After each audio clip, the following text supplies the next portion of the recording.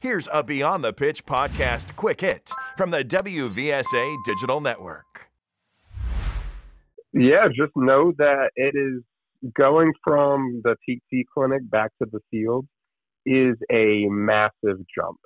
And this is where most injuries occur if it's what we call a re-injury, where either you've had a minor injury and you've come back to the field, or you've had a major injury that required surgery and you're going back to the field for the first time in a long time.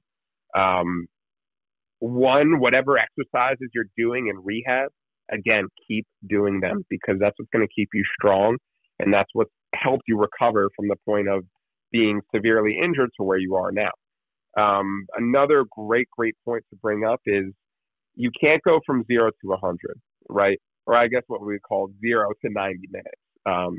You're going to have to progress slowly and recognize that your individual timeline and your individual goals may not match up with the team's goals. And it's up to the player and the coach to kind of make that determination and realize if that's okay or not. I mean, you kind of see it all the time even in the professional game, right? Like, if a player had a major injury, they're not going to rush back just in time just because their team is in a dire situation.